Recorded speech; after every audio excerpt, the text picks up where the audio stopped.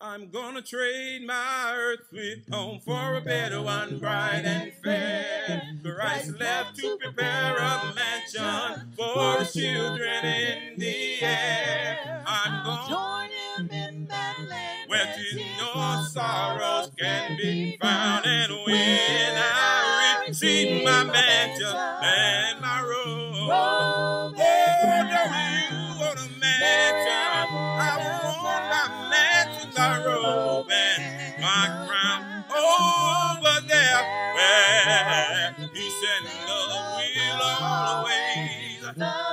Please let me, Lord, your throne surround the wall to please reserve my mansion, my robe. Yeah, in the weather there is always there. There is sunshine day and no cold or rain gonna fall. For the sunshine ever. I'm gonna need no heavy garment. I'll just wrap my robe around me, and I receive my mansion and my robe. Yeah, Lord, don't you want a mansion? I need my mansion, my robe, and my crown way over there, where there's peace and love will always.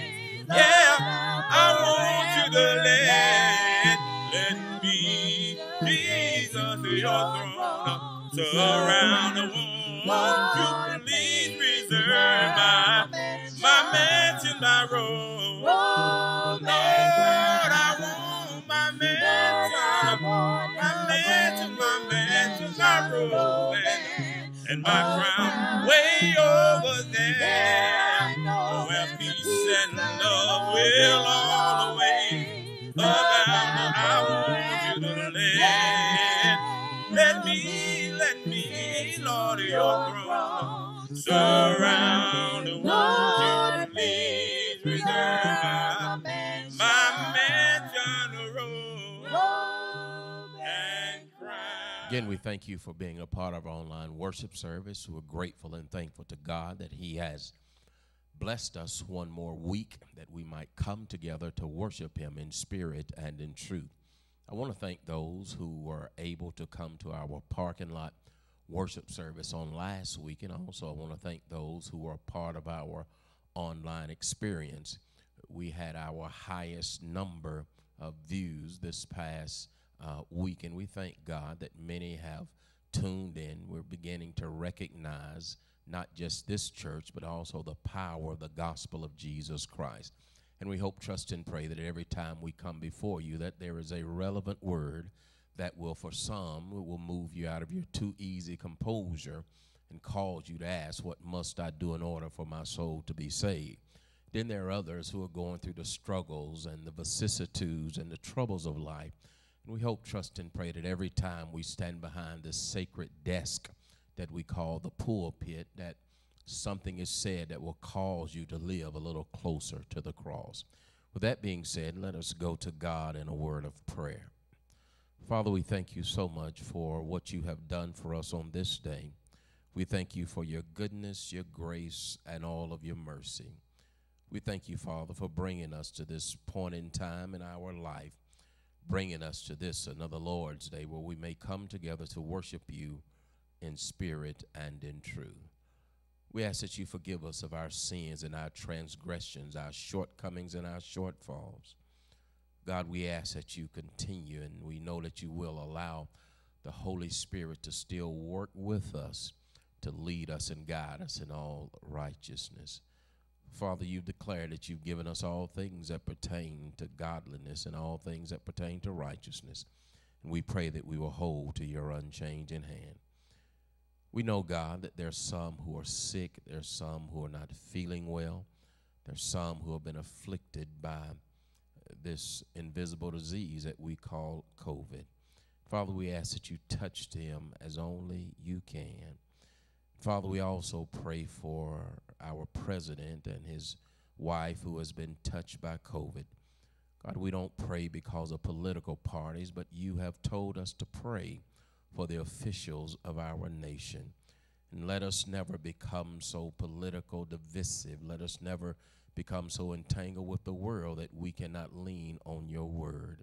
Whether they be sinner or saint, God, Democrat or Republican, conservative or liberal, you told us to pray. Because we believe in the power of prayer, God, we know that you're going to work everything out. Now be, oh God, with these your people who are getting ready to listen to your word. Allow me, God, to go deep down into your well of wisdom and knowledge. Draw me up a field of man that I may disperse unto your people, thus saith the Lord. Now, God, we ask that you guide us, guard us, and keep us. In Jesus' name we pray, amen. Again, we want to thank you so much for joining us on today. We ask that you get your Bible or turn on your app or however you read the Word of God and look with us at Daniel chapter 3. That is Daniel chapter 3. Daniel chapter 3, beginning at verse number 12 and concluding at verse number 18. Although it is on the screen, we still encourage you as we're moving through this message to get your Bible that you might read along with us. Daniel chapter 3, beginning at verse number 12 and concluding at verse number 18. That the Bible says, there are certain Jews whom thou hast set over the affairs of the province of Babylon, Shadrach, Meshach, and Abednego. These men, O king, have not regarded thee. They serve not thy gods, that's a little g, nor worship the golden image which thou hast set up. Then Nebuchadnezzar in his rage and fury commanded to bring Shadrach, Meshach, and Abednego. Then they brought these men before the king. Nebuchadnezzar spake and said unto them, Is it true, O Shadrach, Meshach, and Abednego? Do not you serve my gods, nor worship the golden image which I have set up? Now, if you be ready, that at what time you hear the sound of the cornet, the flute, the harp, the sackbut, the psaltery, the dulcimer, and all kinds of music, you fall down and worship the image which I have made. Well, but if you worship not, you shall be cast the same hour into the midst of a burning fiery furnace. And who is that God that shall deliver you out of my hands? Verse 16, Shadrach, Meshach, and Abednego answered and said to the king, O Nebuchadnezzar, we are not careful to answer thee in this matter. If it be so, watch this, our God whom we serve is able to deliver us from the burning fiery furnace, and he will deliver us out of thine hand, O king. Verse number 18, but if not, be it known unto thee, O king, that we will not serve thy gods, nor worship the golden image which thou hast set up. I will now read from the New Living Translation, beginning at verse number 12 of Daniel chapter 3. But there are some Jews, Shadrach, Meshach, and Abednego, whom ye have put in charge of the province of Babylon. They pay no attention to you, your majesty. They refuse to serve your gods and do not worship the gold statue you have set up. Then Nebuchadnezzar flew into a rage and ordered that Shadrach, Meshach, and Abednego be brought before him. When they were brought in, Nebuchadnezzar said to them, Is it true, Shadrach, Meshach, and Abednego, that you refuse to serve my gods or to worship the golden statue I've set up? I'll give you one more chance to bow down and worship the statue I've made when you hear the sound of the musical instruments. But if you refuse, you will be thrown immediately into the blazing furnace, and then what God will be able to rescue you from my power? Shadrach, Meshach, and Abednego replied, this is verse 16, O Nebuchadnezzar, we do not need to defend ourselves before you. If we are thrown into the blazing furnace, the God whom we serve is able to save us. He will rescue us from your power, your majesty. But even if he does not, we want to make it clear to you, your majesty, that we will never serve your gods or worship the golden statue you have set up. From Daniel chapter 3, verses 12 through 18, I want to talk to you briefly from the subject, the price of praise. The price of praise. Before I get into this message, I want to warn you that it will cost you something to praise and worship God. It will cost you something to give your life totally to God. And so we're getting ready to take a peek in on Shadrach, Meshach, and Abednego, these three Hebrew boys who was willing to pay the price to praise and worship God.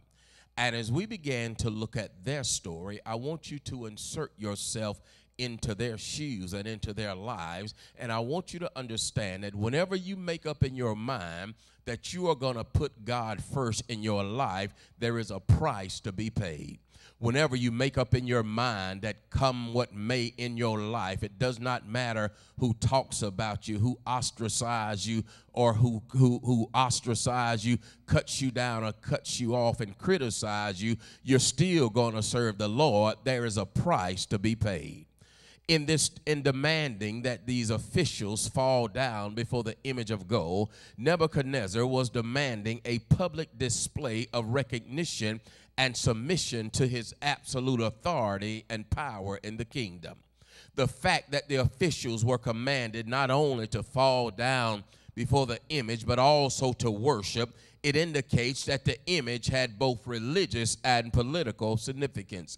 And since no specific God is mentioned, it is therefore inferred that Nebuchadnezzar was not honoring one of the gods of Babylon, but rather was instituting a new form of religious worship with his image at the center. The officials were summoned by Nebuchadnezzar to assemble in the plains of Dura to receive orders as the king's heralds were to go out through the city and tell everybody that it was time to bow down and worship and there was a new God in town. Elaborate preparations in the construction of the image of gold made this occasion both aesthetically appealing and musically appealing. The musical accompaniment to make this occasion emotionally moving. The orchestra had been called into town. The wind instruments, the reed instruments, and the string instruments were now getting ready to blow for Nebuchadnezzar. However, Nebuchadnezzar had forgotten that there is still a God that sits high and looks low. Nebuchadnezzar wanted his heralders to go and tell everybody that failure to comply to the command to worship this image was penalized by sudden death by being thrown into the fiery furnace. And by chapter 3 and verse number 7, he is overwhelmed by the king's commands, the awesomeness of the image and the sounds of music. The assembled officials fall down and worship this image of gold. In this way, the officials and the people that they represented, they wanted them to recognize that Nebuchadnezzar was now the new God in town. But by the time you get to chapter 3 and verse number 8, someone else steps onto the scene. There are three Hebrew boys by the name of Shadrach, Meshach, and Abednego. And the Chaldeans came and ratted them out and told Nebuchadnezzar that these three Hebrew boys refused to bow down before his image. They were accusers of these three Hebrew boys. And let me share this with you. Whenever you decide to stand up for God, there will always be those who will accuse you maliciously. The Bible speaks of Satan as an accuser of the brothers. Whenever you try to do what's right, whenever you stand on the word of God, there will always be somebody, some coward and some critic who will criticize what you're doing. But it does not matter who criticize or ostracize. You still need to stand up for what is right and stand on the word of God. I tell you this all the time. When you're standing on the word of God, it is not about standing or moving with the crowd. It is not about a popularity contest. When you stand on the word of God, there's a price to be paid when you praise God. There's a price to be paid when you stand for what's right. There's a price to be paid when you're willing to stand away and alone from the crowd. When you stand for square on the word of God, people will accuse you of things that aren't even true. Some court advisors were quick to bring this accusation against the Jews. The word translated denounce is a strong meaning. It means to tear them into pieces. They denounced what Shadrach, Meshach, and Abednego were doing, and these accusations were so severe that they were intended to destroy the reputation of Shadrach, Meshach, and Abednego. How many of you know that when you stand for what is right and you don't listen to the crowd and you're willing to be an outlier and stand all by yourself, some people will start malicious rumors about you, malicious rumors about your family, malicious rumors about your children, and it is designed to tear you down. But what you have to do is keep your eyes, keep your focus on Jesus Christ, who is the author and the finisher of our faith, and remember that truth will outlive a lie every time. So they accused these young men before Nebuchadnezzar. Their accusers were motivated by jealousy, and they referred to the fact that Nebuchadnezzar had set some Jews over the affairs of the province of Babylon, chapter 3 and verse number 12. See, some people will accuse you of things because they're jealous of you. The jealousy evidently sprang from the king's recognition of the unusual ability that these young men had. When God gives you an ability to do great things in the kingdom of God, it would seem that everybody in the kingdom would celebrate the ability that God has given you. But more often than not, people become jealous of your ability. And what I have come to understand and what I've come to learn is that there is no need in me being jealous of anyone else. I just need to use the ability and the talent that God gave me. And if I can use the ability and the talent that God gave me, then I can celebrate what God has given somebody else. All of us cannot have the same abilities and the same talents in the kingdom of God. If all of us had the same ability and the same talent, then many things would go undone. That's why the Bible speaks of our several abilities, which means we do different things, but when we bring it all together, it is for the honor and the glory of God. And so they were jealous because these three Hebrew boys, usually the subjugated people, such as the Jewish captives, were normally relegated to positions of servitude and not elevated to positions of authority. So the high positions of some Jews were resented by others. The counselors sought to find favor with the king by contrasting the three Jews' refusal to bow down to the image with their own worship of it. Interestingly, they accused Daniel's three friends, but they did not accuse Daniel. See, Shadrach, Meshach, and Abednego, they had made up in their mind, I'm getting ready to preach it now, they had made up in their mind that they were going to serve God, but they also understood that there was a price to be paid. And when there's a price to be paid, you had better stand firm on the word of God. They understood, first of all, that as they serve God, and I want you to understand this, and I'm going to slow down and teach this, when you make up in your mind that you're going to serve God, there is a promise of persecution.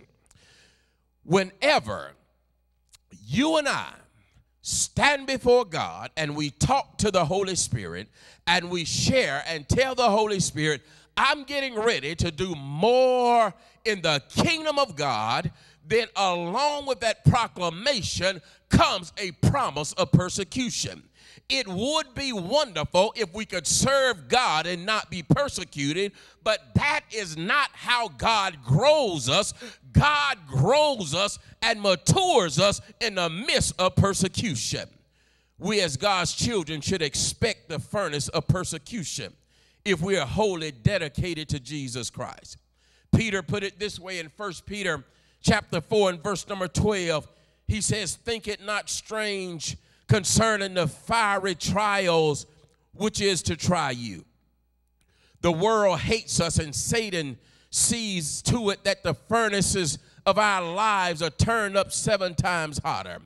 These 3 Hebrew boys could have made excuses and gone along with the crowd, but instead they stood with one another and with the Lord, and trusting God to glorify and manifest himself in their life, whether it be by life or by death.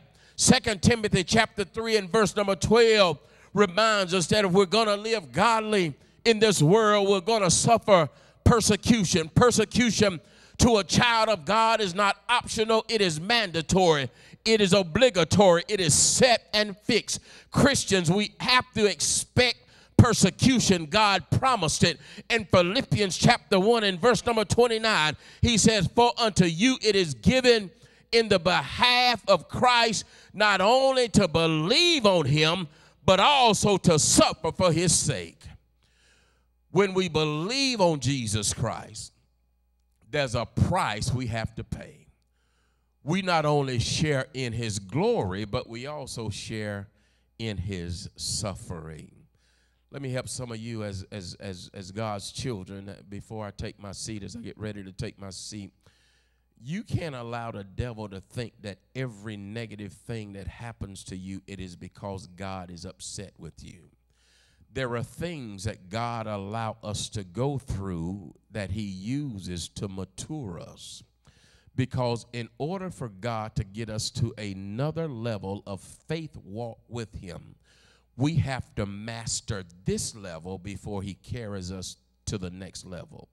And the only way for him to carry us from this level to another level is to allow persecution and the storms of life and the furnaces of life and the fiery darts of life, so that when we master them, we move to another level.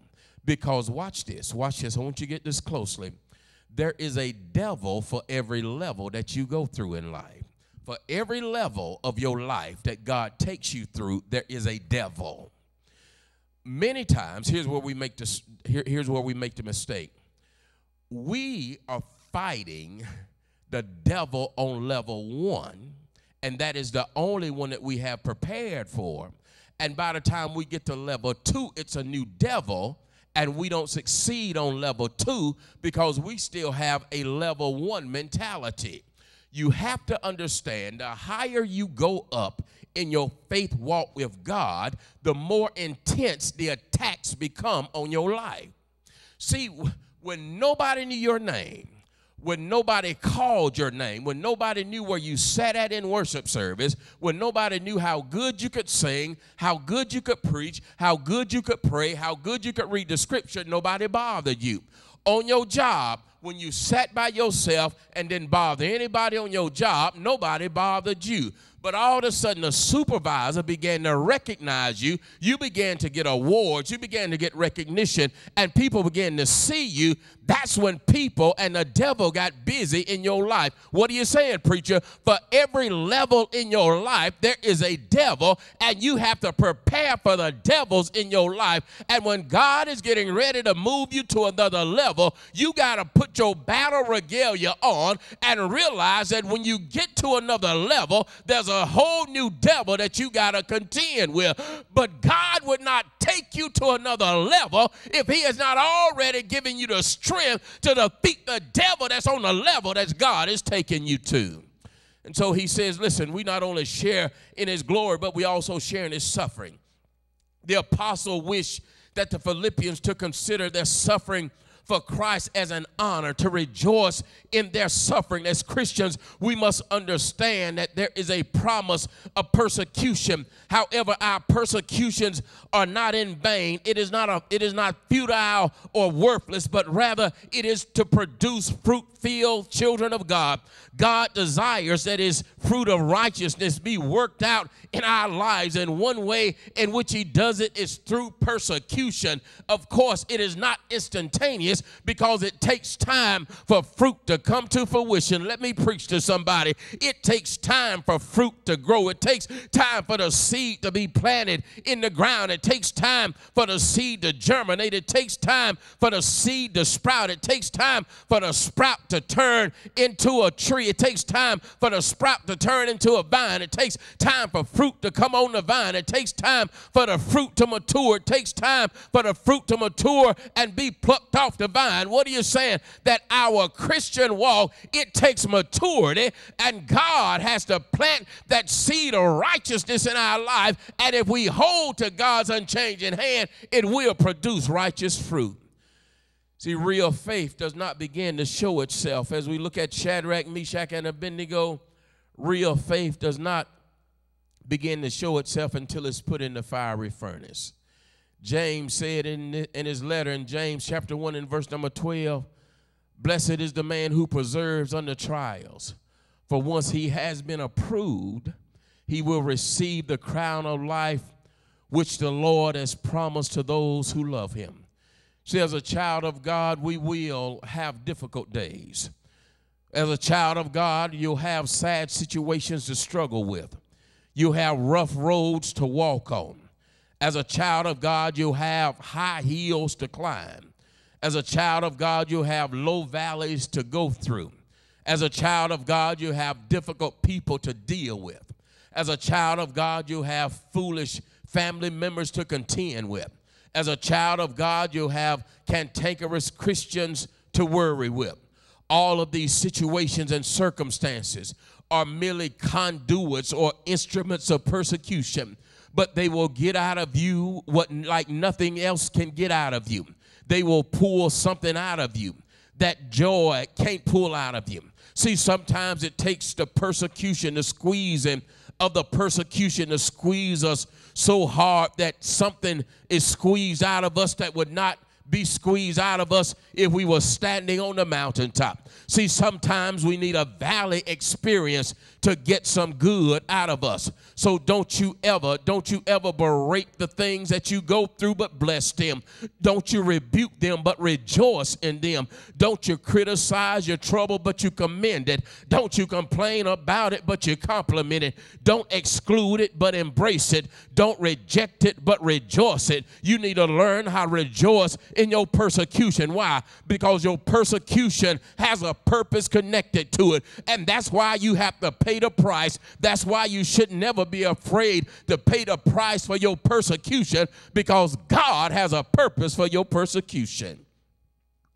There's a price to pay when you praise God. Some may wonder, why would you pay such a high cost of being talked about and scandalized and scorned? But if they only knew what God has brought you through, they wouldn't talk about the high price that you're willing to pay. If they knew your story, then they know you'd pay anything because God has been so good to you, because you could never repay God for the blessings that he's placed on your life. Then look real quick. I want to look at verse number 13. See, Shadrach, Meshach, and Abednego was willing to pay the price. The Bible says in verse 13, then Nebuchadnezzar in his rage and fury commanded to bring Shadrach, Meshach, and Abednego. And then they brought these men before the king. Nebuchadnezzar spake and said unto them, is it true, O Shadrach, Meshach, and Abednego? They said, yeah, it's true. We will not serve your golden image.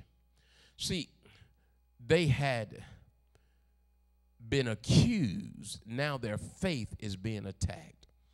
When the king heard that these three refused to bow down, the Bible says he became furious. The high esteem with which these men had previously held by Nebuchadnezzar did not exempt them from the submission of his authority. Nebuchadnezzar, although he did not pass immediate judgment on them. He gave them another chance to bow down, but their answer was still the same: we will not bow down to you.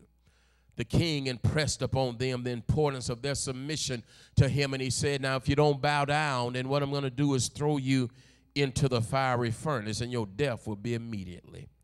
Nebuchadnezzar considered himself above all gods because he asked, what God will be able to rescue you from my hand? Again, this shows that he claimed absolute authority in both political and the religious realm. He was challenging any god to circumvent his authority, but Nebuchadnezzar must have forgotten about the God that brought them through the Red Sea. Nebuchadnezzar must have forgotten about the God who had caused the plagues upon Pharaoh and caused him to let his people go. Nebuchadnezzar must have forgotten about the God who led them by a pillar of fire by night and a cloud by day. Nebuchadnezzar forgot that there was a God who did not answer to any God, but he was the God above all gods. And so the matter then became a conflict between Nebuchadnezzar and God, and not Nebuchadnezzar, Shadrach, Meshach, and Abednego. If I could just pull the car over to the side of the road for just a minute, I promise to leave it running. But let me tell you something. When people are criticizing you, you have to understand it is not contention between you and them. When they talk about you as a child of God, it is no longer between you and them. It is now between them and God. That's why all you need to do is just keep on praising God. All you need to do is keep on praying to God. All you need to do is keep on singing God's praises. All you need to do is focus on God, because when they try to destroy you, it is no longer between you and them. It is now between God and them. And I declare by the glory of Jesus Christ, they can't defeat God. And since they can't defeat God, they cannot defeat you. The victory is already yours. That's why the Bible says the battle is not yours, it is the Lord's. Whenever you're in the hands of the Lord and doing everything that God wants you to do, you don't have to fight everybody that wants to fight you. You don't have to answer to every criticism, every lie, and every rumor that is told on you, because it is no longer between you and them. It's now between them and God. And when you put them in the hand of God, you had better pray for them, because God will only let so much happen to his child. That's what I wish some people would understand and believe. You have to be careful how you deal with a child of God. So Nebuchadnezzar said, listen, I'm getting ready to put you in a fiery furnace, and I don't know what God you think is big enough to get you out of that. See, you have to be careful how you challenge God. Be careful how you challenge God, because these three Hebrew boys showed absolute confidence in God. They stated that their God was greater than Nebuchadnezzar and was able to deliver them from Nebuchadnezzar's judgment in a display of his superior power. The words that they use are so powerful and so profound. They said, the God we serve. See, I don't care what's going on in your life. You ought to walk through life by saying, the God I serve is able to do exceedingly abundantly above all I could ask or even think. So they said their words were, the God we serve. It shows that they recognize God's authority was greater than the authority claimed by Nebuchadnezzar. Though they were employed by Nebuchadnezzar, they were empowered by God. One more time, come here. They were employed by Nebuchadnezzar, but they were empowered by God. I don't care who you are employed by, you need to recognize who you are empowered by.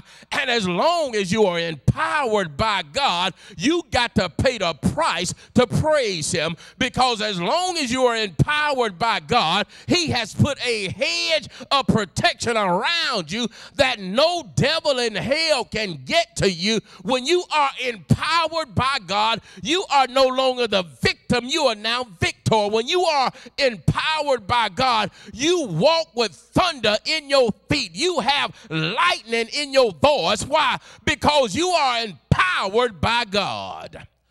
So their God demanded obedience. I'm getting ready to close now, but their God demanded obedience and had forbidden them to worship any other gods. One who obeys God is not presuming when he expects God to protect and deliver him. Obeying God was more important than life to Shadrach, Meshach, and Abednego.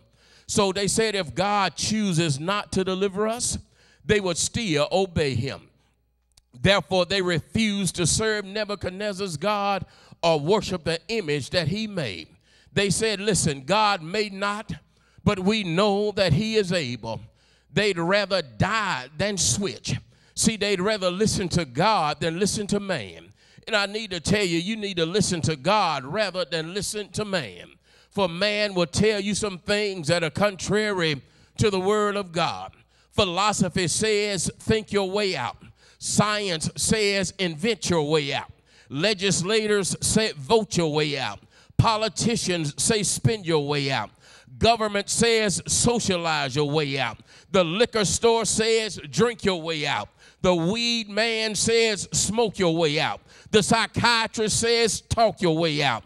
Money says, buy your way out. Demonstrators say, shout your way out. Rioters say, fight your way out. Industry says, work your way out. Satan says, there is no way out. But God says, I am the way out.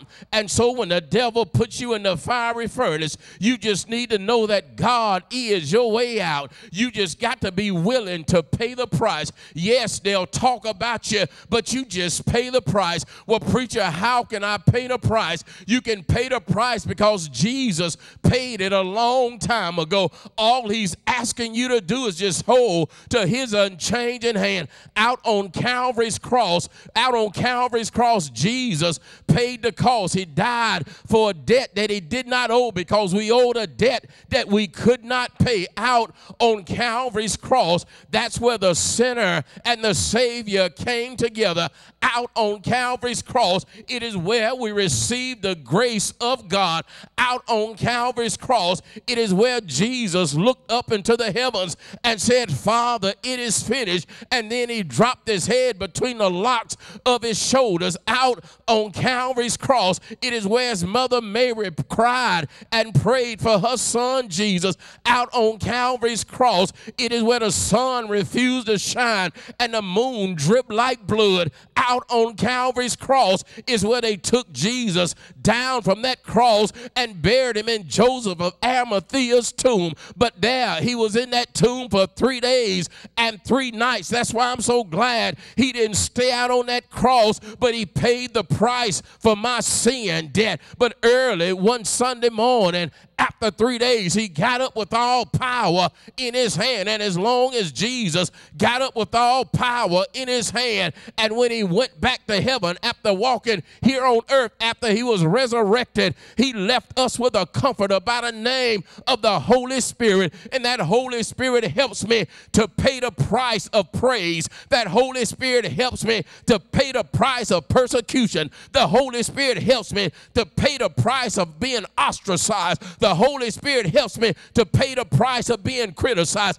That's why you don't have to attack everybody, but you just hold on to the word of God. And when you hold on to the word of God, and when you do like David says, and hide the word of God in your heart, you can pay the price, because you know that one day you're going to a place where the wicked shall cease from troubling and the weary shall be at rest. You pay the price because you know you're going to a place whose builder and maker is God. When you're willing to pay the price, you pay the price because you know that if this earthly house of this tabernacle were dissolved, you got a new house not made with the hands of man. When you're willing to pay the price, you know that one day you'll see Jesus face in peace. When you're willing to pay the price, even as you navigate through this sinful world that we live in, you still hold to God's unchanging hand, and you know that he walks with you and he talks with you and he tells you that he's your own.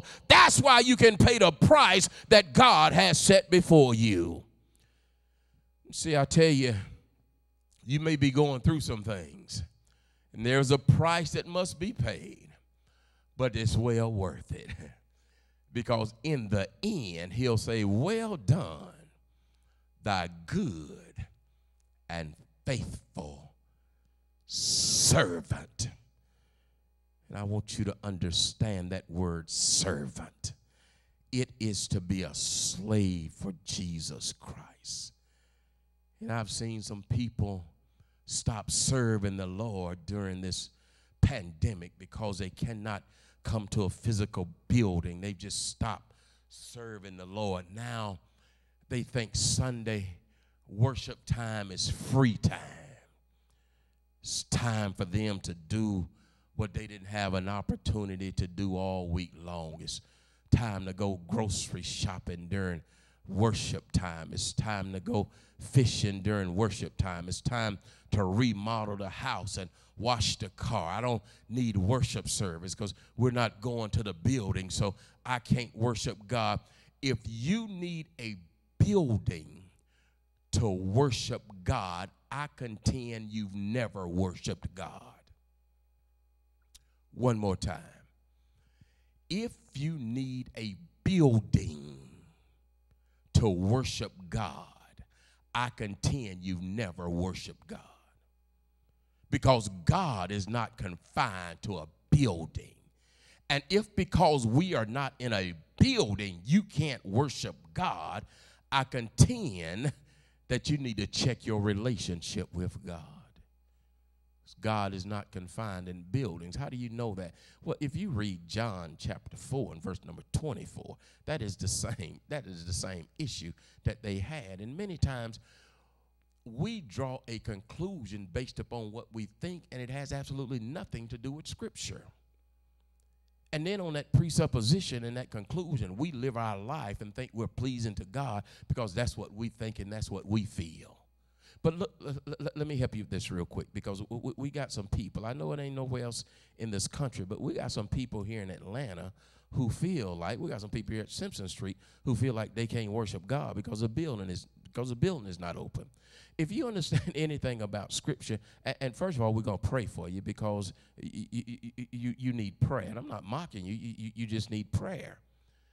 Because God is not confined to a building. Look at John chapter 4 and verse number 24.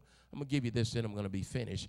And I tell those who have grasped this, that sometimes the price that you will pay is being criticized by those who have not gotten it. See, some folk who don't have it will criticize those who do. If you look at John chapter 4 and verse number 24, look at verse number 19. The Bible says, the woman said unto him, Sir, I perceive that thou art a prophet. Our fathers worshiped in this mountain. See, that's physical. And you say that in Jerusalem is the place wherein men ought to worship. Okay? This is the woman talking to Jesus. Jesus said unto her, verse 21, Woman, believe me, the hour cometh when we shall neither, watch this, in this mountain, this physical place, nor yet at Jerusalem worship the Father. Those are physical places. Ye worship, ye know not what. We know what we worship, for salvation is of the Jews. Watch this, verse 23. But the hour cometh, and now is, when the true worshipers shall worship the Father in spirit and in truth. Has nothing to do with a physical address. It says the true worshipers will worship him in spirit and in truth, for the Father seeketh such to worship him.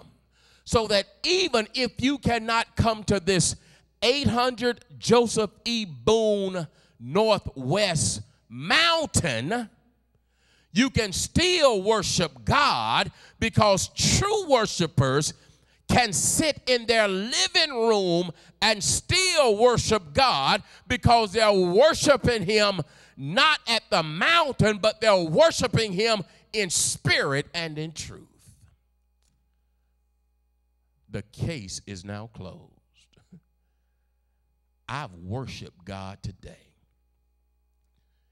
And there's nothing in this building but a camera and one person. But I've worshiped God. And I feel so good about my worship to God. And you ought to call everybody you know who does not apparently understand the scripture that worshiping God is not about a mountain, but it is about the presence of God in their life. Be willing to pay the price to worship God. If there's someone here this morning and you need prayer, listen, we had so many people to ask for prayer last week. What a blessing. People email me from all over the country asking me to pray for them for certain things in their life, certain things going on. And we took time out to pray for them. And I believe by faith, things change when prayer goes up to God. We want to pray for you and pray with you. Some of you are paying the price, and it seems like it's too much to pay. But let me tell you something. It may not be easy, but it's always worth it. And if you're here and you need to put the Lord on in baptism, you come by hearing the word of God, believe in what you heard, be willing to repent of your sins, confess Jesus Christ to be the Son of God, and we will baptize you for the remission of your sins. And I just believe also there are some sitting out there who are members of the body of Christ. You need to get your life right with God. Stop being distracted by everything else. Stop being distracted by what people say, what people do, what people think. You need to get right with God. Because when death comes knocking on your door and you have to give an answer to the things you've done, you will stand before the judgment bar of God all by yourself. We pray that you've enjoyed this message, the price of praise. Are you willing to pay the price to put God first in your life? Shadrach, Meshach, and Abednego, they were willing to pay the price. They said, he may not deliver us, but we know he's able. When you have a mindset, God may not bring me out of it, but I know he's able, you're paying the price. May God bless you, and may he bless you extremely well. Sweet, I know, he's sweet, I know, and you know that storm clouds may rise. You know the strong winds may blow, and you know that I'll tell the world. I will tell him wherever I go. I will tell them that I have found a Savior, and he's come to another portion of our worship service, which is giving, and it involves our contribution, giving back to our God. So it means that He has blessed us so much that we have an opportunity to give back of our means. And our example for giving is taken out of 2 Corinthians chapter 9, verses 6 through 8, and it reads, "But this I say, he which soweth sparingly shall reap also sparingly, and he which soweth bountifully shall reap also bountifully. For every man as he purposed in his heart, so let him give, not grudgingly or of necessity, for God loveth the cheerful giver. And God is able to make all grace abound toward you, that ye always having all sufficiency in all things may abound to every good work." Shall we pray? Almighty God in heaven, we take this opportunity to thank you, Father, for all the blessings you give us in our lives, the money that we have, the homes that we live in, the clothes that we wear. Father, everything that you give us comes from you. And we're so thankful for that, Father. And we have this opportunity, Father, to give back a reasonable portion of those things you have blessed us with, so that the work here at the kingdom will be completed. Continue to be with us, strengthen us, and guide us. For this is our prayer in your Son's name. Amen. Jesus, my heavenly King, loves me, I know. Praises to him I sing, onward I go. Closely to him my pain blessings still flow. I love my Savior too. I love my Savior. He loves me too. Yes, he loves me too. I see his favor in everything I do. Now, as we go into another item of worship, which is our communion, we do this on the first day of every week. And I'll be taken from Scripture, 1 Corinthians, chapter 11, verses 23 through 30. And it reads as follows. For I have received of the Lord that which also I delivered unto you, that the Lord Jesus, the same night in which he was betrayed, took bread. And when he had given thanks, he brake it and said, Take, eat. This is my body which is broken for you. This do in remembrance of me. After the same manner also he took the cup. And when he had supped, saying, This cup is the New Testament in my blood. This do you as often as you drink it in remembrance of me. For as often as you eat this bread and drink this cup, you do show the Lord's death until he comes. Therefore, whosoever shall eat of this bread and drink of this cup of the Lord unworthily shall be guilty of the body and the blood of the Lord. But let a man examine himself, so let him eat of that bread and drink of that cup. For he that eateth and drinketh unworthily eateth and drinketh damnation unto himself, not discerning the Lord's body. For this cause many are weakly and sickly among you, and many sleep. Shall we pray? Almighty God in heaven, we take this opportunity, Father, to come to your throne, remembering the sacrifice of your darling Son, Jesus Christ, who died on the cross that we might have a right to the tree of life. Father, we take these emblems that represent his shed blood and broken body in a manner that's well-pleasing and acceptable unto you. For this is our prayer in your Son's name. Amen. Shall we partake of the Lord's Supper?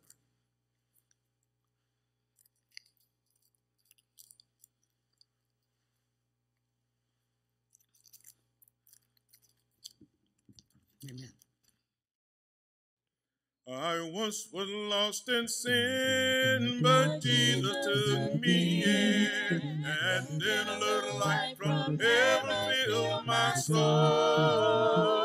Well, it made my heart in love and wrote my name above. Now just a little talk with Jesus makes me whole. Well, now let us have a little talk with Jesus, and let us tell him all about our troubles. You will hear our faintest cry, and he will answer by and by. When you feel a little fretful yearning, heart unto heaven is turning, you will find a little talk with Jesus makes it right. Sometimes my path seems dim, but without a ray of cheer, and then a cloud around me hide the light of day. The mist of sin may rise, and I hide the starry skies, but just a little talk with Jesus clears the way. Well, now let us have a little talk with Jesus, and let us tell him all about our trouble. You will hear our faintest cry, and you know that he'll answer by and by. When you feel a little prayerful yearning, as your heart unto heaven is turning, you will find a little talk with Jesus makes it right. Well, now let us have a little talk with Jesus, and let us tell him all about our trouble. You will hear our faintest cry, and you know